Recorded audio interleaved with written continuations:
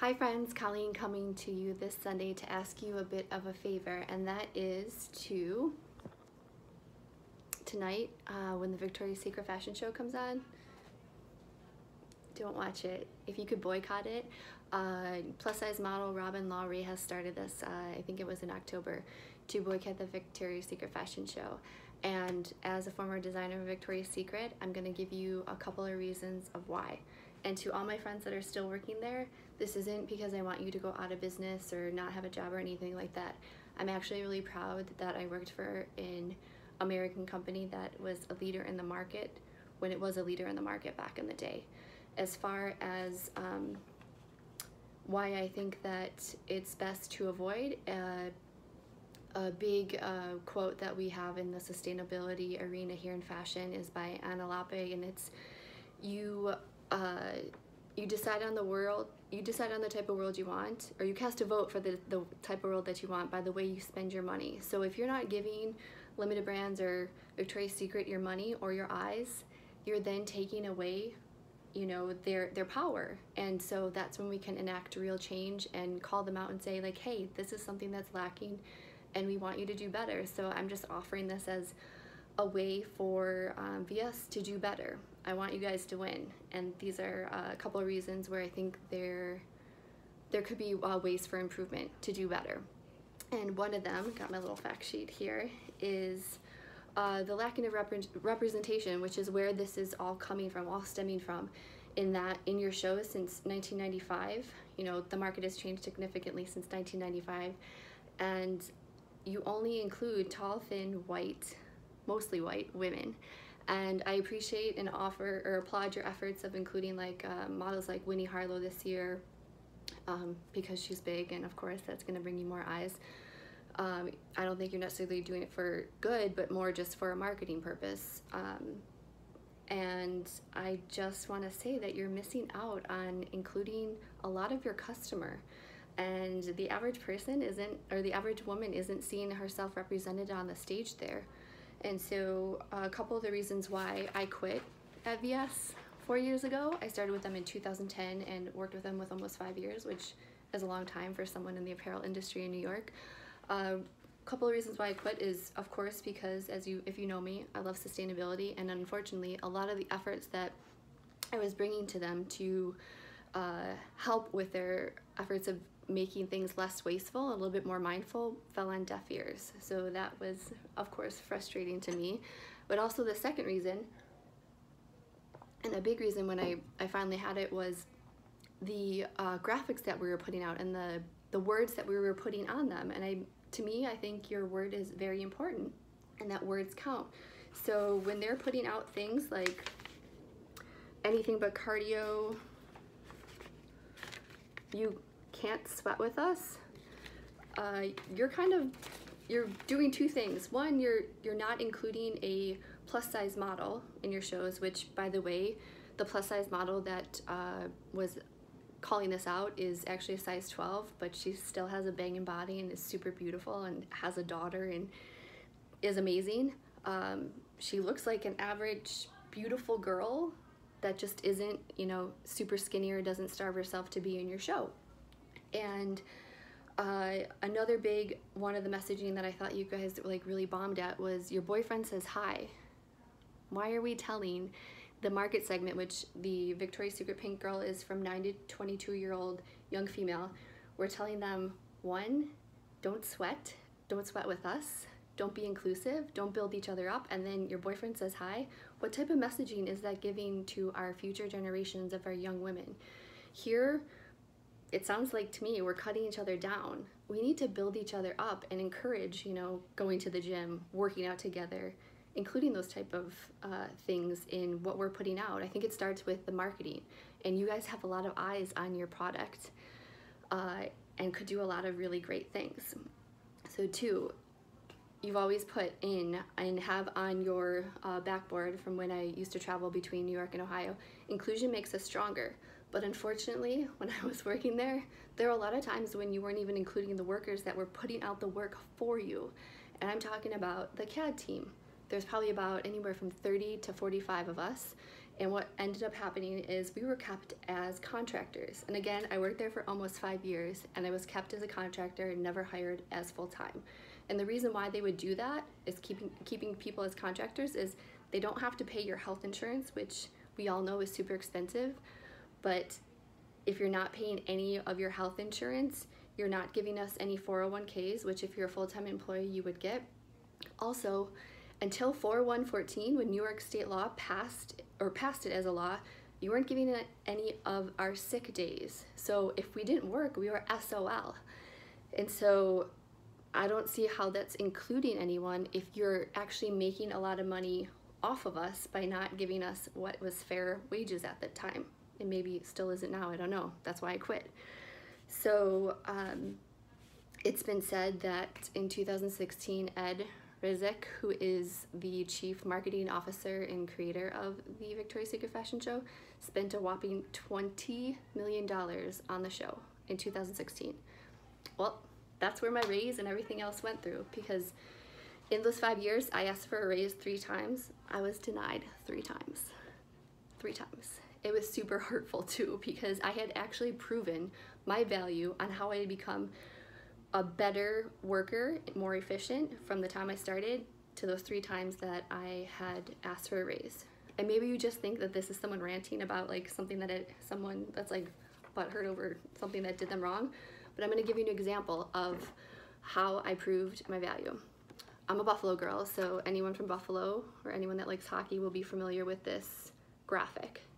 I brought this to the then, at the time, the licensed apparel designer, thinking that they could be used for inspiration, for something to be taken from, but not exactly. Come to find out, which I found out is also a very Buffalo saying, they used it on all 30 of their NFL teams, the 30 MLB teams, and also all, probably approximately 30 of the PCC collegiate teams that they had been working with and partnering at that time. So they made millions. And not to mention, that's literally copyright infringement, like it's identical.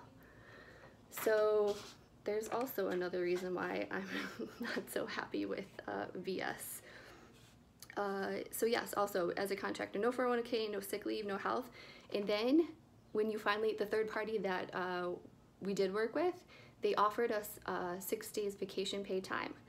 But you had to, working up to 26 weeks, working up to whatever time you had taken off, you needed to average at least 38.75 to 40 hours per week in order to qualify for that vacation time.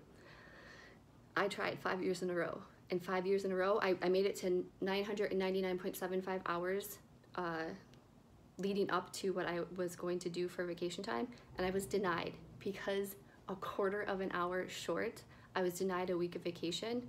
And then I also wasn't ever given like a full 40 hours a week. So if you're wondering where all the glitz and glamour goes, or where they get all the money for the glitz and glamour for the show, that's probably part of it.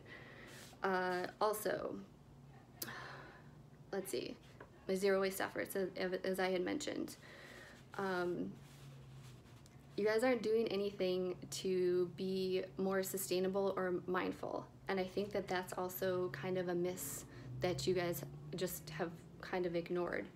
And in case you missed it on your trend report, you'll see this scrolling down at the bottom of your screen. Just a quick ad in case you missed it. Ethical is trending. Being mindful and kindness is cool is actually a thing in 2018. And it just doesn't seem like you're hitting the mark on that. And you're also losing money. I've been watching your stocks. They're not going up. They've been going down. And again, it's not because I want you to lose. I'm just saying you can do better. And so the people that are winning at this, the other brands that are actually doing well, are growing their brand with ethical and inclusive types of messaging. The Rihanna Savage and Fenty show, they actually included a pregnant mom in their lineup of models. Whereas unfortunately you're still lacking diversity in that and missing a whole market segment of like your customer. When if you consider yourself a leader in lingerie, how are you not actually showing the person that is buying your stuff? Like, I personally, as a former designer, I will not buy Victoria's Secret anymore, because you've lost my my brand loyalty, because there isn't anything like super rad that you guys have been doing lately that I think I want to support you in or give my money to. And also, when I used to fly back and forth between Columbus and Ohio, there was a messaging mark in one of the rooms, and it was, I'm gonna see if I can turn this around here. It is listening, connecting, inspiring, creating customers for life. Well, I just gotta tell you, I don't know that people are still listening anymore. They're not connecting with you, and you're not inspiring. I think you're kind of missing the mark as far as, you know, body positivity and putting positive messaging out to the young future female leaders of this world. And unfortunately, like, that's a big miss on your end. And so I'm just asking for you, VS, tip the scales in your favor and have some models that look like your customers. Have some diversity in the color of skin that is going down the runway. And maybe instead of talking about like the six packs or like how skinny someone is, maybe talk about like what the models are doing outside of their model life. Maybe they're entrepreneurs, or they own their own business and are lawyers, doctors, or something of that sort. Those are the type of models that we have in our eco fashion show down here in Miami. And I'll tell you, everyone that's involved has a great time, and we still sell product. We still make it a good time. And although we're not as big as limited brands, that's okay. We have a great time, and we're doing good. And then one more reason, especially yesterday, as part of what I do with my work, I mentor a number of up-and-coming designers. And yesterday I was asked to judge an upcycle competition at the local fashion institute here in Miami. And within the first 2 minutes of one of the young high school designers coming down to give her presentation, she had said sorry 4 times. And so before she went any further, I had to interject. And I told her, I was like, I'm not calling you out to shame you. It's just a habit that I had once had in the past too. There's no reason for you to say sorry. You're not doing anything wrong. We're here to help you. We're here to mentor you.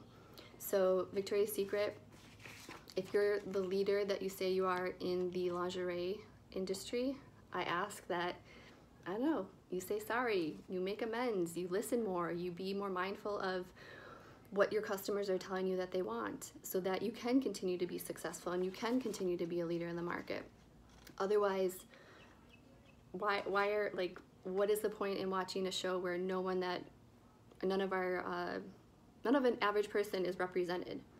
And I just think that it's super important that we encourage our young women to be okay with how they are, just as they are.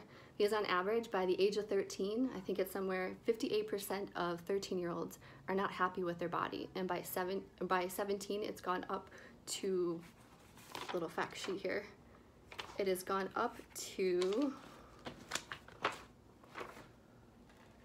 78%.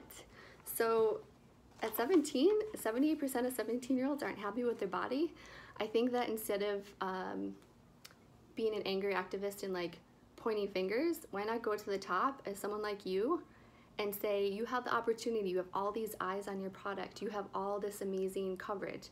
Why not trickle down that message that inclusion does make us stronger, that there is body diversity and we can have a mix of different shapes, shades, and sizes in the show. And this isn't a conversation about like everyone gets a trophy. I'm not about that. It's not what I'm asking for. But just have better positive messaging.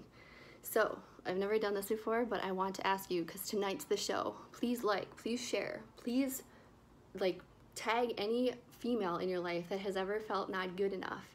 And for all my Latina friends, being a gringa down here in Miami, I just want to say, compártalo a todas mujeres en tu vida, porque this is super important for us to build each other up as women and say, you are good enough just the way you are. So thank you for your time.